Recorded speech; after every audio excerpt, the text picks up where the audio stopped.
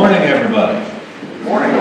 It is good to see you here this morning. We don't have any snow to contend with. I must offer apologies for, I know a couple folks got here and last Sunday and the place was frozen over and empty, and we tried to call it as soon as we felt that we needed to, and it was one of those Sundays, you know, what do you do? Do you try? Do you not try? So, bless your heart, if you showed up last week and nobody was here, please accept my apologies. We tried to get Art around as quickly and as efficiently as we could, but even in this day of modern technology, it doesn't always work out the way we like. So, thank you for your understanding. I do also want to remind you that after the morning worship service this morning, we do have opportunity for you to interact with any of the leadership team members or myself. We'll be happy to answer any questions that you might have concerning the direction the church is going and the direction the Church of the Brethren denomination is going. We want to make a wise decision, and in order to be able to do that, we want you to be as fully informed as possible. So this is today, and then even next Sunday after the morning worship service, you'll have opportunity to talk with any of us on the leadership team, and we will do our best to answer your questions. So, that brings us to 2 Peter chapter 2. Open your Bibles, please. 2 Peter chapter 2. We're actually going to start in verse 10 and pick up a little bit of things that I did not cover 2 weeks ago. 3 weeks ago, thinking about the snow week now, 3 weeks ago we talked about the existence of false teachers. There in the first part of chapter 2 in 2 Peter, we talked about their existence and that it was a long time problem, that Moses even had to deal with it way back at the beginning, the founding of the nation of Israel. There have always been that threat of false teachers coming in among God's people and creating confusion, leading people astray, causing all kinds of dissension and problems within the community. 2 weeks ago, we looked at God's ability to bring both judgment and deliverance. God is not unable and certainly not uninterested in making a distinction between those false teachers and his own children. He's perfectly capable of doing that. He is perfectly capable of dealing with false teachers. We saw that in a variety of examples that we looked at 2 weeks ago, as well as the ones listed here in 2 Peter. This morning we want to take a little closer look at the character of these false teachers, and also some of the characteristics and the tactics that they use to disseminate their false teaching. So we're going to pick it up in chapter 2 of 2 Peter verse 10. Peter's describing them. He says, especially those who walk according to the flesh in the lust of uncleanness and despise authority. They walk according to the flesh in the lusts of uncleanness. You know, it's amazing as you have a chance to look at it and think about it and see some of these false teachers and look at the course of their lives. False teaching and sexual immorality go hand in hand. They really do. What a tragedy that there have been so many people who have stood up in places of respect and authority as ministers of the gospel, and their teaching has turned away from the truth, and so has their lifestyle. And many, not all, but many have ended up in gross immorality, bringing shame upon the name of Christ. False teaching and sexual immorality truly go hand in hand in so many cases. But not only that, it says that they are presumptuous. the message of these false teachers is an arrogant message. It's an arrogant message. They not only put themselves on a different moral plane, but they despise authority. That is, all authority except their own. They set themselves up as the authority, and they decry anybody else or any other group or any other teaching. They're the ones exclusively that have the Word of God. So they say. They're arrogant in their presentation. They're presumptuous. The word presumptuous there is an interesting word. In verse 10, it says, it means to go beyond what is right and proper, to go beyond the limits of propriety, good sense, and thought. They just, what they do makes no sense. It goes way beyond the boundaries of just common, ordinary decency. And yet, they're presumptuous, they're arrogant in this, and they press their own direction, their own teaching, their own way, regardless of any of the pushback that they might get from others, from other particularly knowledgeable Christian pastors, teachers, authorities. They just go their own way. It says that they are self-willed. Well, we're not surprised at that, are we? I mean, if they're going to be preaching this kind of an arrogant message, they have to have a little self-will. They see themselves as the great trumpeters of truth, and they're not going to listen to anybody else. And they're going to do their own thing and run over whomever it is that gets in their way, no matter what. It says that they speak evil of dignitaries. That's an interesting word. It's actually the word glories. And the various translators try to help us understand that. Here, New King James has dignitaries. Others talk about angelic beings and so forth. And I don't think that any of them are incorrect. I think they're trying to convey the fact that these false teachers speak against anything or anyone who seeks to bring glory to God. They're contrary to that whole idea of giving glory to the one to whom glory is due. They're not interested in God. They're interested in themselves. Now, it's interesting how it says this. Verse 11, whereas angels, and many translations think of the word glories or dignitaries in the sense of addressing angelic beings, because that's the very next thing that's there. It says, whereas angels, who are greater in power and might, do not bring a reviling accusation against them, that's the false teachers, before the Lord. That's kind of amazing. It reminded me of what Jude wrote in his letter in verse 9. It's only a one-chapter letter, so we just have verses there. Jude was referring to the contest between Michael the archangel and Satan over the body of Moses. You remember in Exodus chapter 34, we have recorded for us there the death of Moses. He went up to Mount Nebo. God graciously gave Moses the opportunity to look across and to see the promised land, to view its beauty and to see what God was going to give to this group of people that Moses had led out now for 40 years in the wilderness.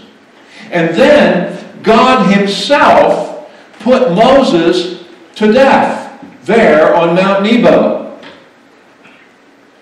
Well, what are you going to do with the body? Apparently, Michael showed up, the righteous archangel of Israel, to bury the body. I think it was extremely wise that God did things the way he did, because what would we do, what would people do if the body of Moses was available? Well, they build a shrine and tabernacle and monument and they'd worship it and they'd turn it into something special. God says, no, we're not going to do that. We're not going to even give people the opportunity. Michael was apparently charged with the responsibility of burying the body. And guess who else showed up? Who absolutely hated Moses and who no doubt wanted to do something to desecrate the body of God's servant. And Jude tells us that not even Michael, the archangel, the greatest, most powerful, most wise, holy angel, did not bring an accusation against Satan. He didn't throw down and say, let's go. He said, the Lord rebuke you. Let the I am, let the eternal God of the heavens rebuke you, Satan. These false teachers are willing to say things, to teach about things that they have no concept of. They are willing to make accusations. They are willing to put forward doctrines that are completely wrong. And the angels, who are greater in power and might, don't even bring an accusation. But rather they let God intervene and deal with them. And of course, 2 weeks ago when we were here, we saw that God can deal with the ungodly, can't He? He's able to handle it. He handled it in Noah's day. The whole world by that time, with the exception of Noah and his family, their thoughts and intents of the heart, Genesis 6 says, were only evil continually. It was a wicked bunch. But God was able to deal with them, wasn't He? Yeah. They had bought all kinds of lies, all kinds of false teaching. They had all turned their backs on God. And God was able to deal with them. Same thing happened in Sodom and Gomorrah. And God got Noah out. God got Lot out. God knows how to deal with false teachers. He knows how to deal with false religion and the rebellion of man. And He knows how to save, to deliver those who are trusting in Him.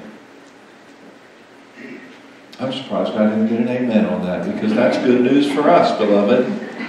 We are living in a world that's not in tune with God, aren't we?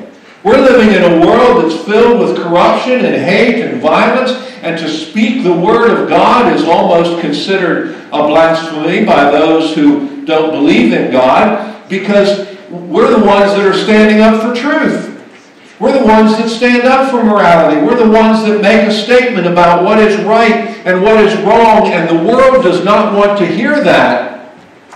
And so the world hates the message, and the world hates the messengers, and the world hates God. And isn't it nice to know? Isn't it a comfort to your soul to realize that God is fully aware of what's going on in this world?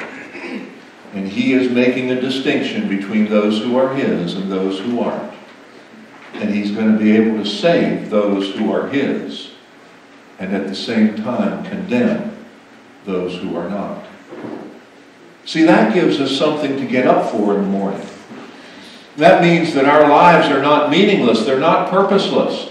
That means that the things that happen in this world, whether they're pleasant or unpleasant, are not outside of the will of God, not outside the knowledge of God, not outside the plan of God. God is working according to His purposes, and He is going to use even evil men to accomplish His ultimate goal.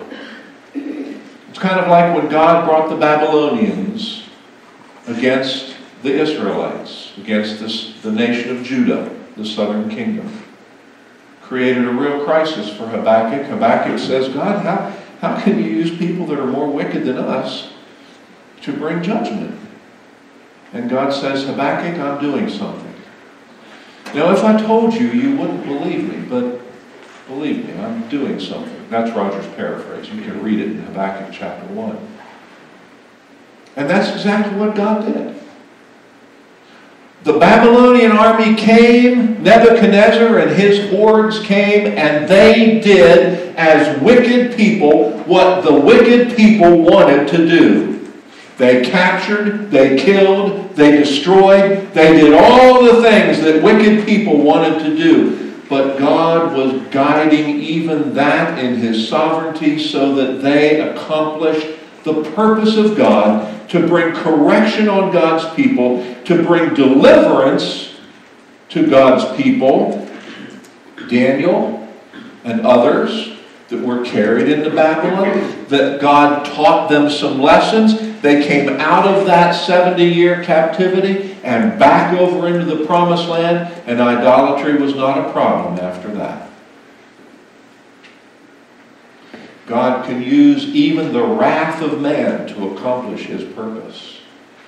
So we should take heart when we see the things that are going on today. Don't be afraid, beloved. God is at work behind the scenes. And God is going to set the record straight. And I think that's why here the angels don't have to feel like that, they're going to jump in and do something. Let God work the thing out. God's got this under control. And so they can calmly go about the work that God has given them to do, knowing that God is in control. But these false teachers, they speak an arrogant message. They are self-willed. It's not only an arrogant message, it's an irrational message. Look at verse 12. But these, we're talking about these false teachers, like natural brute beasts made to be caught and destroyed, speak evil of the things they do not understand. It's an ignorant message. You all know we have a little dog named Jasmine. And she's a sweet little dog most of the time. But she sometimes decides she's going to behave like a dog, and she's going to go outside and she's going to stick her nose in things that I don't think she needs to stick her nose into, and she's going to try to do some things that I really don't want her to do. She's a dog. She's doing her normal dog things. Animals were created for the glory of God, but they do not have a soul that will live forever as you and I do, though they do have some beast type of intelligence and intellect. I mean, it's uncanny. Jasmine knows when it's time to eat. And, by the clock. She gets it within about 15 minutes. If I'm not there feeding her, she's coming to pester me. She knows. Those of you who've milked cows all your life, you know that those cows understand when the time to eat is. They come in and they're ready to go, and if you're not there for some reason and the food's not available, they're starting to bawl and fuss and carry on. There is a level of intelligence among animals, but not like with you and me. And they are not created in God's image as you and I are. And God, since the days of Noah, has given animals to mankind as a source of food. There's a huge difference between mankind and animals. And so Peter likens these false teachers to these dumb brute beasts who can only function by instinct. They're only able to function by the drives, the natural drives in their physical bodies. And Peter says that's what these false teachers are like. They are driven by those natural instincts, uncontrolled by the Spirit of God. Have you considered the behavior of natural man, people that don't know Jesus Christ? The only thing they're worried about is their physical needs and physical passions and physical desires. It's all about this life. It's all about this moment. It's all about this world. It's all about me, me, me. What makes me feel good? If it feels good, do it, was the phrase that was so popular a number of years ago. Though we don't see the phrase on the media as much, the idea of it permeates society. That's like these false teachers. They are like brute beasts. They speak about things they don't even begin to understand. But they will utterly perish in their own corruption. Theirs is an arrogant message. It is an ignorant message, or an irrational message, I should say. And it is a deceptive message. Notice what it says here in verse 13. They're going to receive their wages of unrighteousness as those who count it pleasure to carouse in the daytime. Their spots and blemishes, carousing in their own deceptions while they feast with you. They're right in here among us. I mean, not in this room, but in the church. These people are right there. They are feasting among the believers. They are doing things with it. And all the while, their poisonous deception is purposely being disseminated among the flock. Have you ever come in contact with somebody who just exuded evil and wanted to harm you? It's kind of a scary position to be in.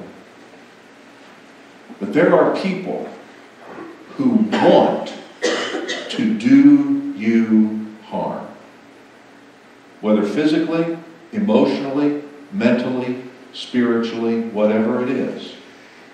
There are people in this world whose purpose, whose goal, whose desire, whose passion is to do harm to others. That is especially true in the spiritual realm.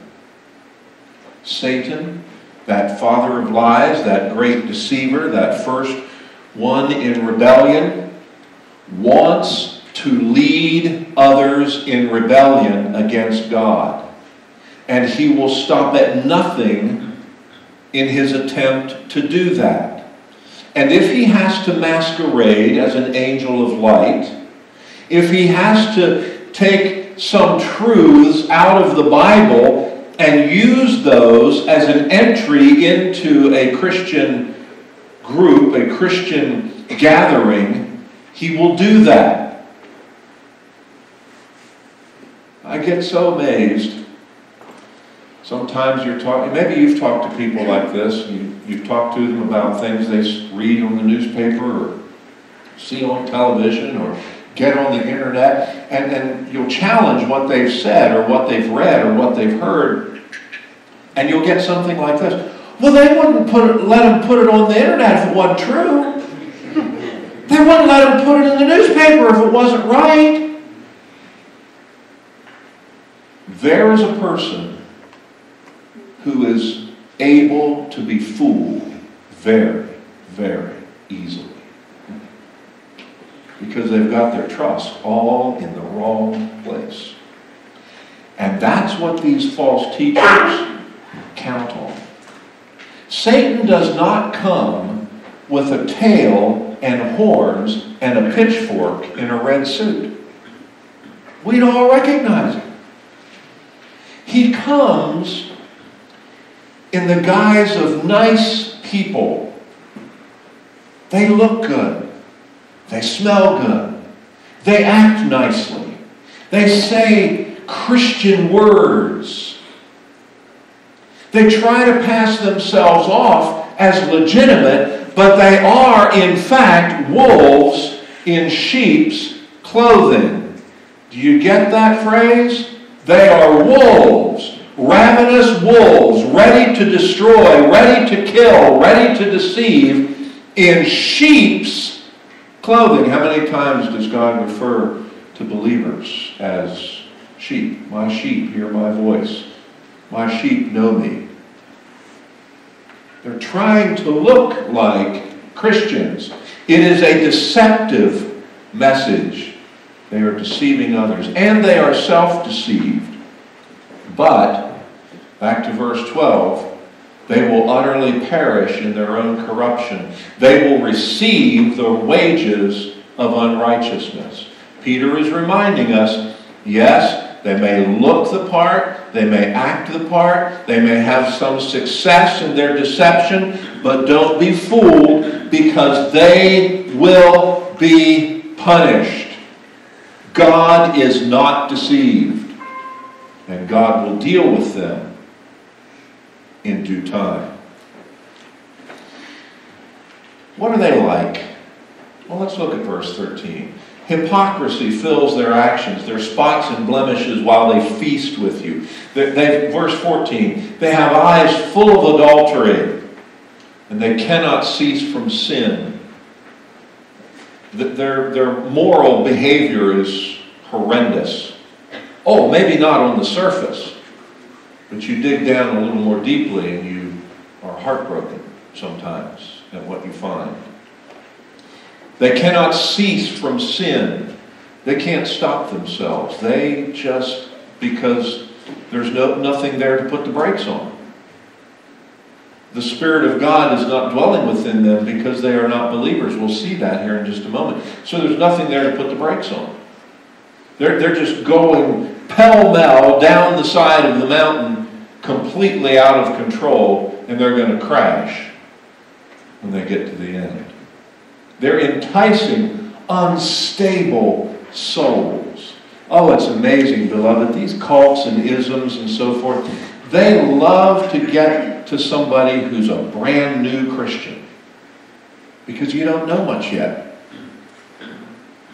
And they can, by weaving their webs of intrigue and deception, they can take a brand new Christian and divert them and get them off the track so that they never mature. They never become the kind of believer that God wants them to become. The false teachers love to prey on somebody who's just beginning to understand the things of God, which is why, beloved, it's not enough to preach just salvation. You have to preach salvation and then maturing in the faith, going on, becoming more familiar with this book, getting it to sink deeply into your soul. There's that whole concept of Christian maturity. When a mom delivers a baby at the hospital, she doesn't walk out the door and hope that that baby grows up and becomes a good citizen or whatever. I mean, that would be craziness. The mom takes the baby with her because she has to nurture it, she has to nourish it, she has to teach it. It becomes part of a family where it grows and matures, and in that whole process becomes a mature adult. Same thing has to happen spiritually. When somebody comes to know Jesus Christ, that's not when the work begins or ends. That's when the work begins. The Holy Spirit brings to new life and to birth, and brings that brand new believer into a fellowship of believers. And then it's there in that family that we train and we nurture and we encourage and we help and we strengthen and we cause some maturity to happen. So the false teachers love to short-circuit that and find those unstable, untrained, untaught souls to lead them astray. They, the false teachers, have a heart trained in covetous practices. They want what you've got. Most of the time it's your money. But sometimes it's your allegiance. Sometimes it's your support. Sometimes they just like to control your life and get you to do their bidding. Goes on, verse 15, they have forsaken the right way and are gone astray. They're following the way of Balaam, the son of Beor, who loved the wages of unrighteousness. But he was rebuked for his iniquity. A dumb donkey speaking with a man's voice restrained the madness of the prophet. You can read about it in the book of Numbers this afternoon. There was a prophet who apparently had some reputation as a trustworthy person. And a king named Balak decided he was going to hire this guy, Balaam, to come and curse God's people there on the borders of Moab as they were ready to come into the promised land. And Balaam at first was warned not to go by God. But he went. Balak had made all kinds of promises about what he was going to pay him and the honors that he would give him. And Balaam, though he carries the name prophet, I'm not sure that Balaam knew the Lord God as thoroughly as he wanted to let on. Oh, God spoke to him. But that doesn't mean that Balaam necessarily was the prophet that had God's approval. Because he was going to accept an invitation to curse God's people. Now that makes no sense, does it? Although when he got there, he told the king, he said, "No, I can't say anything except what God tells me to say." And he said what God told him to say, and he was pronouncing a blessing upon God's people, and it infuriated Balak. Tried several times and kept getting more blessings and no curses. But then Balaam did something else.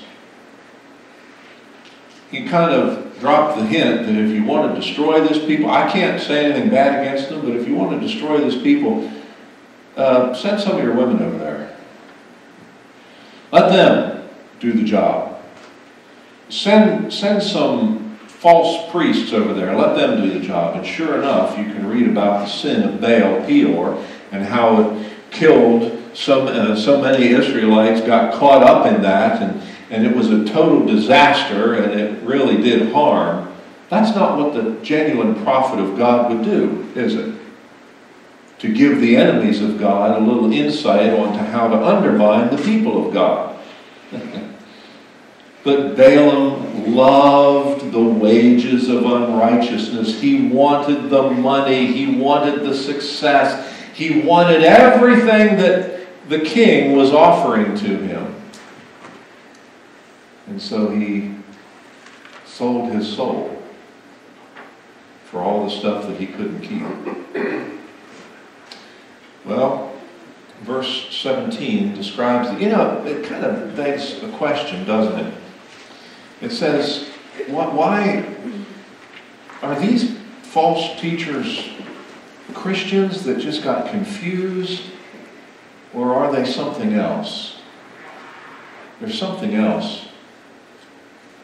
Notice, it goes on in the description, it says they're wells without water, clouds carried by tempest. They're dry wells, they're rainless clouds, for whom is reserved the blackness of darkness forever. That's the same statement that was made about the fallen angels earlier in chapter 1 of this book. Verse 18, it says, they speak great swelling words of emptiness. They allure through the lusts of the flesh, through lewdness, the ones who have actually escaped from those who live in error. They promise them liberty. They themselves are slaves of corruption. For by whom a person is overcome, by him also he is brought into bondage. For if after they've escaped the pollutions of the world through the knowledge of the Lord and Savior Jesus Christ, they are again entangled in them and overcome, the latter end is worse for them than the beginning. Many have looked at that and said, oh, these false teachers must have been genuine Christians that either A, got confused, or B, lost their faith. I don't think either one's right. I think C is the correct option. They were never Christians to begin with. Here's why I think that. Notice the last part Verse 21. It says, it would have been better for them not to have known the way of righteousness than having known it to turn from the holy commandment delivered to them. It has happened to them according to the true proverb, a dog returns to his own vomit, and a sow, having washed, to her wallowing in the mire. I can train Jasmine to be obedient and to do what I want her to do, but I cannot change her nature. She is a dog. And there are things that will occur in life, regardless of what the training is that she might have, she will respond to that like a dog. You can wash a pig, but when the pig goes out into the pen, it's going to behave like a pig. And these folks who heard the message, who maybe even adopted some of the principles of it, like love your neighbor, and be nice, and do good, and all of those things, they kind of pick and choose all the nice things that Scripture talks about. And they weave that into a belief system, they weave that into a gospel, and they go out and they try to proclaim that. Something will happen that will knock the props out from under them. And they will behave exactly according to their nature, which is that of an unsaved person. False teachers are masters at deceit. They are not Christians who have been confused a little bit. They are not Christians who have maybe lost their salvation. They never were believers to start with. They were crafters of iniquity and deceit. And they want to kill you. They do. They want to separate you from God forever.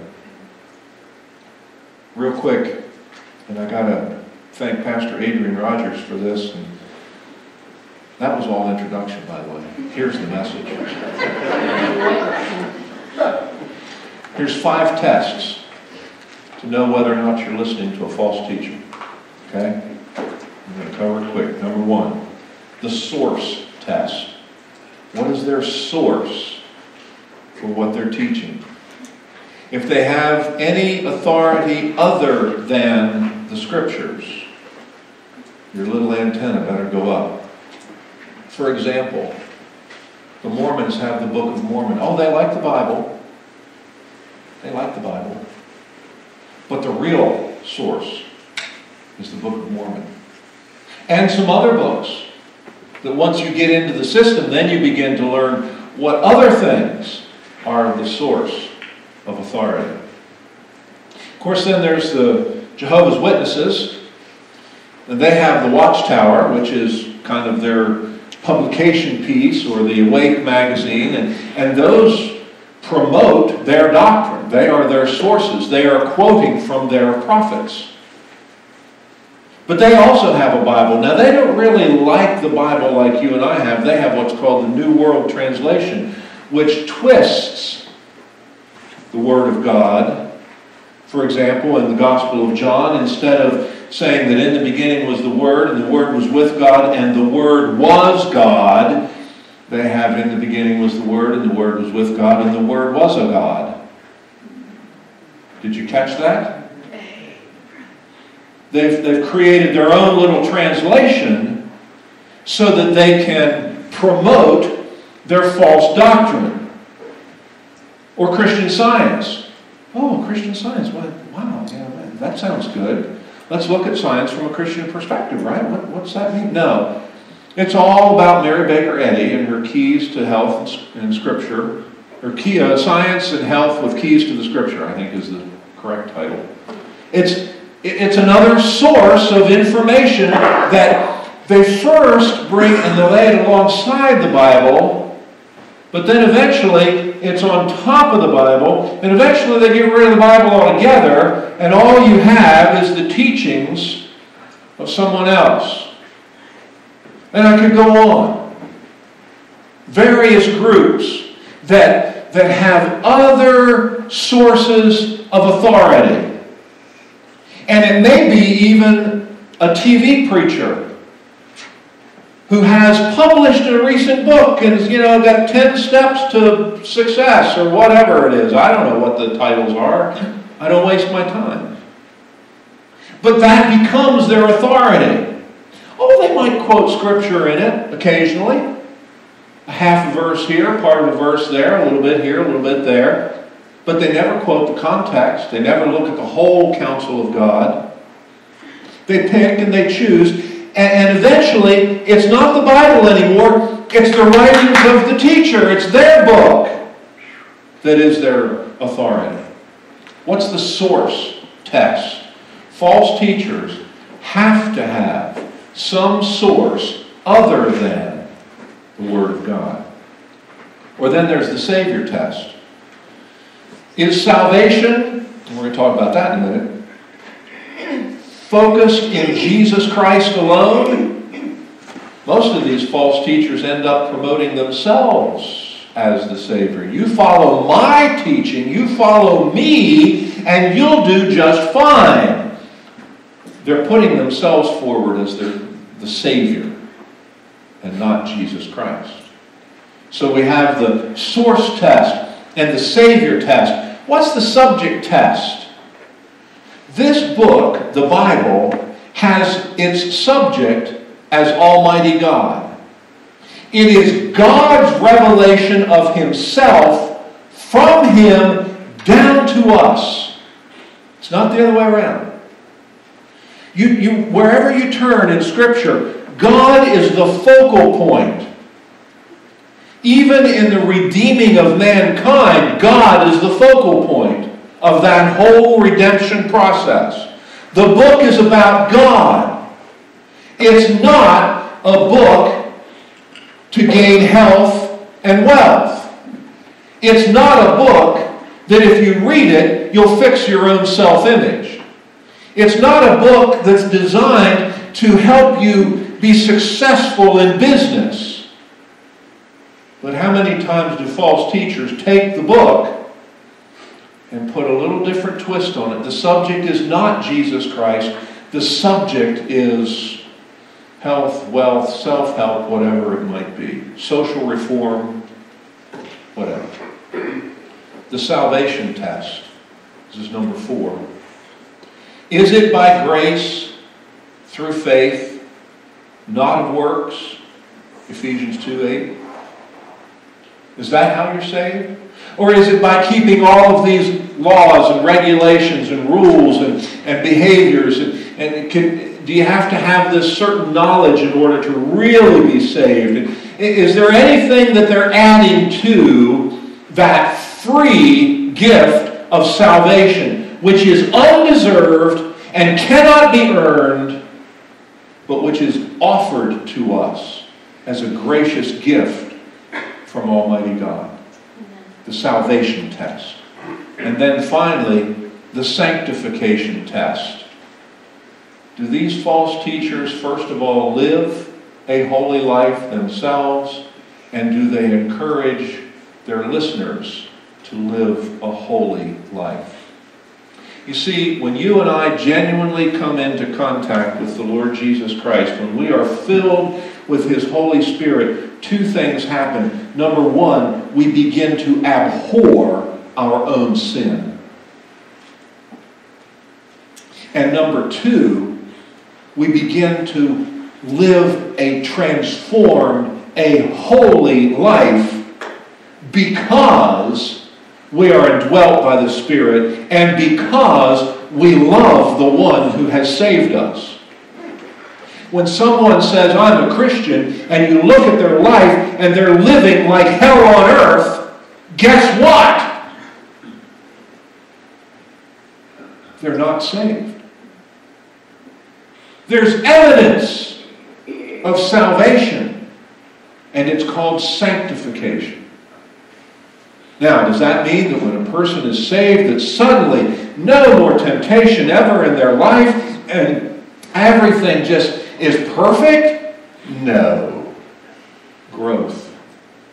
Babies are born. Babies have to grow.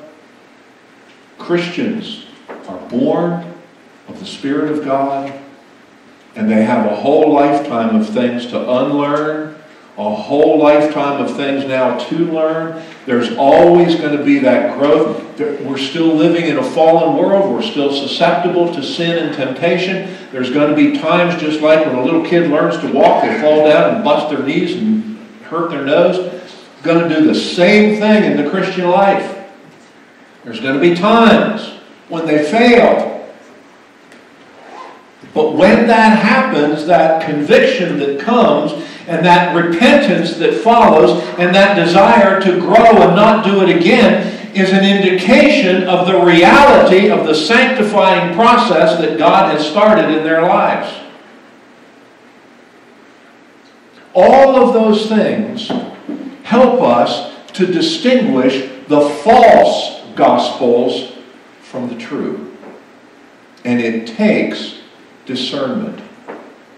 It takes discernment. So, beloved, I'm going to leave you with this. It's in 1 John chapter 4, verses, and you can turn there with me, 1 John chapter 4, verses 1 through 3. It says, "Beloved, do not believe every spirit. Do not believe every person you see on the television. Do not believe every person that publishes a book. Do not believe every person that has an internet program or it's on the radio. Beloved, do not believe every spirit, but test the spirits." That word test means to examine carefully, to try it. Not in the sense of, hey, I'm going to obey it and try it, but to test it. You know, to put it to trial and see whether or not it is genuine, whether or not it is true. Test the spirits to see whether they are from God, because many false prophets have gone out into the world. By this you will know the Spirit of God. Every spirit that confesses that Jesus has come in the flesh is from God, and every spirit that does not confess Jesus is not from God. It is the spirit of Antichrist, of which you have heard, that is coming, and now is already in the world. Now, confessing that Jesus has come in the flesh is a whole package deal. It means they're confessing, they're agreeing that He is God, that He has left heaven, that He has taken on human form, that He's come in the flesh, He's lived a sinless life, He's died on the cross, He's risen from the dead. It's a whole package deal. From Genesis to Revelation. That's what it means to confess the Lord Jesus Christ. If somebody is doing that, the message is from the Lord. It's consistent with the Word. But if they're denying, then it's something you need to stay away from. Beloved, don't be deceived. Don't be deceived. But rather, get into the book. We've got everything we need here for life and godliness. It's all profitable for doctrine, for reproof, for correction, for training in righteousness, so that the man of God, the woman of God, the person of God might be complete, thoroughly equipped for every good work, for living life. That's why we're memorizing those verses. That's why we're focused in the Word. That's why we keep our eyes on Jesus Christ. Because there's deception out there. Let's pray. Heavenly Father, we've hardly scratched the surface. You've given us so much, and our time is gone. But Lord, I pray that you will take these words and that you will sink them deeply into our souls, and that we will become men and women of the book, that we will study your word, that we will fill our minds with it, that we will not allow ourselves to be deceived. Give us wisdom, give us discernment. Father, preserve and protect your people, because we're in the midst of a world that is filled with rebellion and deception and disaster. Help us to be those bright lights that you want us to be. And Father, if there's somebody here this morning who has been deceived, I pray that your Spirit will bring such conviction upon their hearts and minds that they will turn from that deception and that they will come to you. That they will find in you all that they need for life and godliness. Thank you, Lord, for what you're doing in our lives in these days. We pray it in Jesus' name. Amen.